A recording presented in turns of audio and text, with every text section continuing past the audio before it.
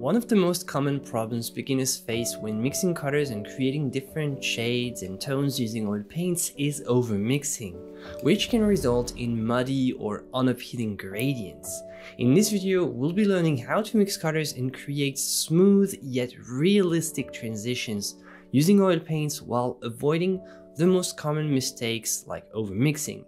So grab your palette and your oil paints and let's get started. Here are the pigments I'll use for this demonstration. I'm pretty much using my go-to palette with titanium white, yellow ochre, transparent red oxide, pyrrole red, but you can use cadmium red, quinacridone rose, burnt umber, ultramarine blue, cobalt teal blue, and phthalo green yellow shade. I'm using a glass palette with a neutral gray background to see all the nuances in tones and hues. This gray background is the first tip you can take from this tutorial. It can make a pretty big difference compared to other colors. It's neutral, it doesn't influence color perception in any direction, it makes the colors look exactly as light or dark as they are, which is not the case with, let's say, a white background, for instance, which makes everything look dark in comparison. And it's neutral, so it's neither warm nor cool, it's just in the middle, which allows you to perceive all the important differences in shades between the colors.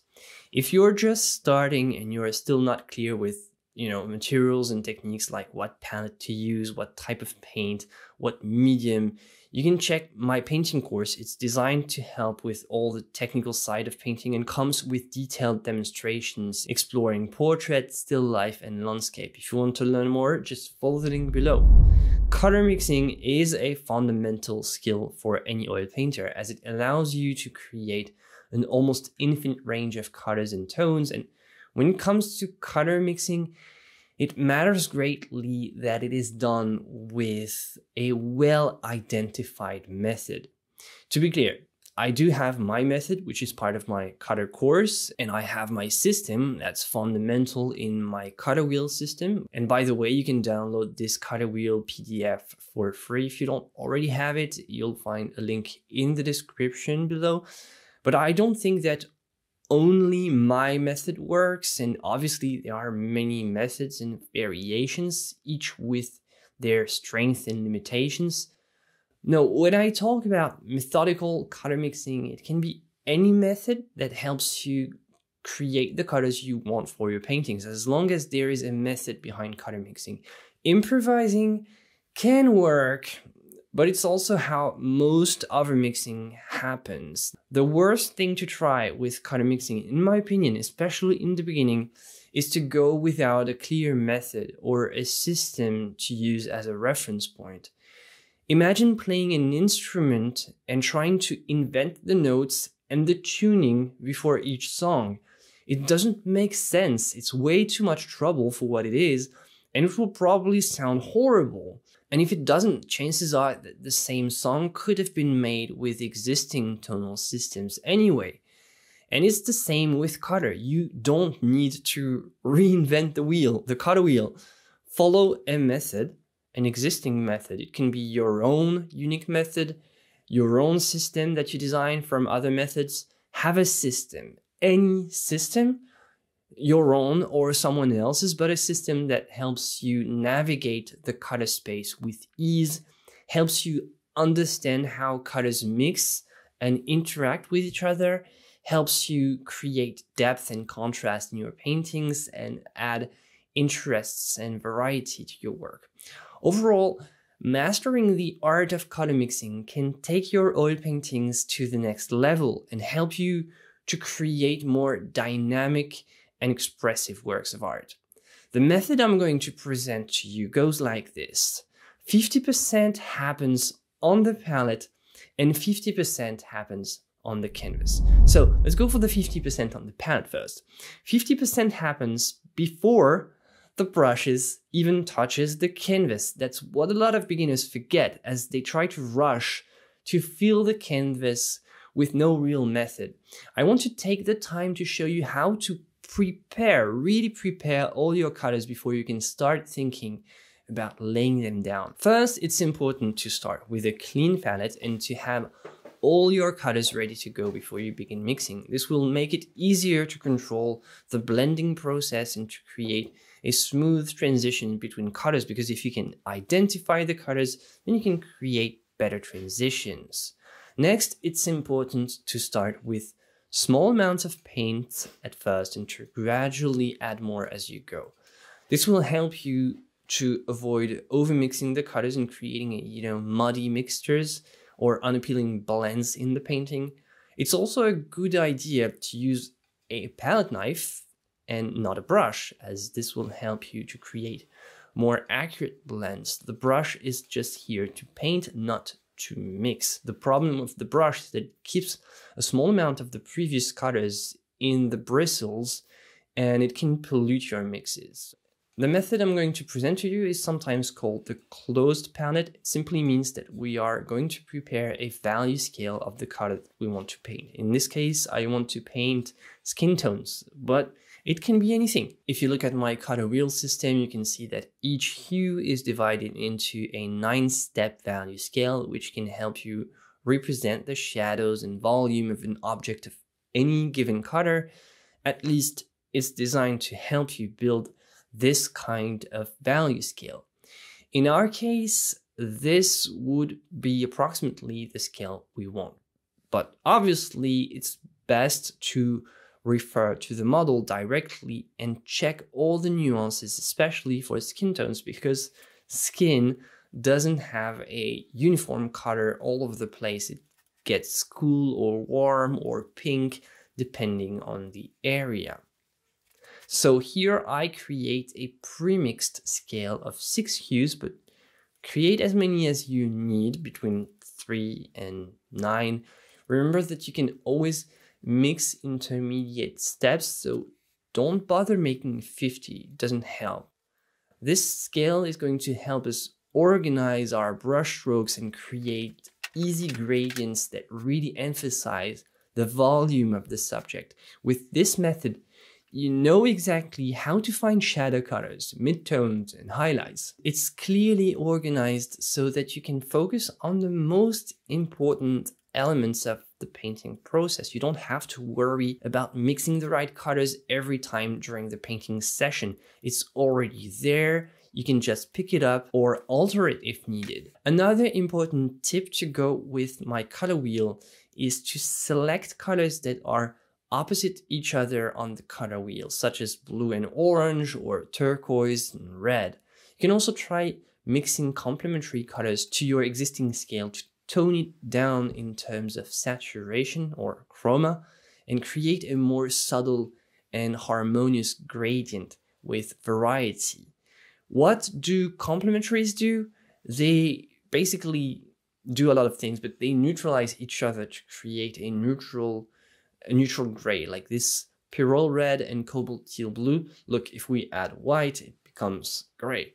This means that if a mixture becomes too red, you can add a touch of cyan. If it's too pink, you can add a touch of a complementary, which is green. And if it's too orange, you can add a touch of a complementary, which is blue, to pull it towards gray and tone it down. Now, 50% happens on the canvas. Now, the remaining 50%, obviously, to create gradients, happen on the canvas. Overall, creating a nice gradient, a smooth transition by gradually blending colors together takes practice and patience. By starting with small amounts at least and taking your time in the beginning to carefully blend the colors, you can create some beautiful and subtle gradients early on that add depth and really interest to your oil paintings. Starting with small amounts at first and gradually add more is important in the beginning, especially in the very first layers. Don't rush it, especially for delicate areas like this one, delicate areas of the face. Starting with the darkest tone is also a good idea if you want to be more organized. So you start with the black, for example, or the darkest color of your subject, and from there you compare each individual value next to each other and try to create a nice seamless transition from one to the next. Use a clean brush And remember to clean your brush with a rag or a piece of paper towel. And you can also use your palette knife to modify the organization of your palette if needed. This will help you to create a more even and seamless transition. But really, remember to always keep your brush clean and pick the right amount of paint so that the previous colors that were in your brush don't pollute the next ones. For more seamless gradients, keep your paint opaque and don't make it too fluid. You want to use the brush to soften it, so it has to be a little bit heavy, it has to resist in a way. You want to visualize a clay-like texture, something that you can model with your brush. Imagine modeling with clay. Well, it's almost the same. Avoid using too much medium at this point. That would just make it too runny. A medium like liquid, for instance, would make it too slippery and transparent, and you would lose this opacity and this control, this clay-like texture. And also, importantly, you need to paint, if you really want to make this seamless and smooth, you need to paint with opaque pigment so that the paint really has its own body, its own consistency, and brushing it doesn't uncover the unpainted ground like it does with transparent pigments. So use the color wheel to choose colors that will blend well together and add variety to the premixed value scale. It's very important. The premixed value scale is not there to be definitive. It's there to be altered, modified by selecting colors that are opposite each other on the color wheel, such as blue and orange. You can create a more striking and dynamic gradient. You can also pull the mix towards orange with transparent red oxide, towards pink with quinacridone rose, or yellow with yellow ochre. For skin tones especially, white is very powerful. Use white to emphasize highlights and push the lightness of a value that appears to be too dull or too dark. Just pick up a touch of white with the tip of your brush, the brush that already has the right color in it, just a small touch of extra white, and mix it directly on the canvas with the brush and create different shades and tones this way. White can be a very powerful tool in color mixing, and a little bit can go a long way. Don't use pure white though. Make sure that it blends with the rest of the colors and make sure that you really blend on the canvas. It's just to add this extra bit of opacity, of this whiteness just in the highlights, but very, very small areas. In general, don't be too afraid to mix colors directly on your painting, because this is what the blending process is all about. This can be a great way to create, this more spontaneous and organic effect, and you can add depth and really interest to your work. Overall, the key to successful color mixing is to experiment, practice, and have fun. The more you mix colors, the more you blend colors, the better you'll become at creating beautiful and harmonious transitions. For better gradients, obviously, brushwork is key. You need soft brushes that are adapted to the area you're trying to paint, both in size and shape. I like synthetic rounds for faces as it allows me to both go for the details and also create smooth transitions. Different shades and tones can be used in a painting to create a range of effects to add depth to the work. By using a variety of shades and tones, you can create the illusion of depth and distance and make certain areas of the painting stand out or recede into the background. For example, using darker shades and tones can help to create a sense of depth, like darker areas around the subject. By applying darker color to the background or to objects that are further away, you can create the illusion of distance and depth and make the painting appear more three-dimensional. And in contrast, using lighter shades and tones can help to bring certain areas of the painting forward and to make them stand out. By applying lighter colors to objects that are closer to the viewer, that you can really emphasize the volume of, you can create the impression of proximity and make the objects appear, more prominent in a painting.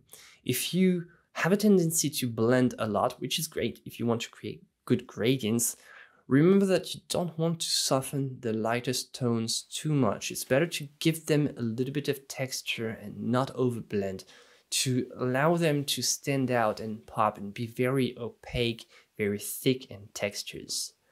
Tones can be used in combination with texture to add depth and this impression of volume, the impression that you can touch it.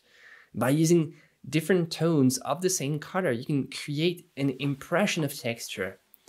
And you can also use the texture of the paint itself. And this double interaction can create a lot of depth and make your painting really visually interesting. Overall, by using different shades and tones in your paintings, you can create depth, texture, contrast, everything that's going to bring variety to your work. By experimenting with different combinations of colors and tones, you can discover new and creative ways to use these techniques in your paintings. Remember, color mixing is an art, and the more you practice, the better you'll become. So grab your palette and your oil paints and start experimenting. I can't wait to see what you create. If you want to learn more about the actual theory of color harmony, composition, you can watch this next video.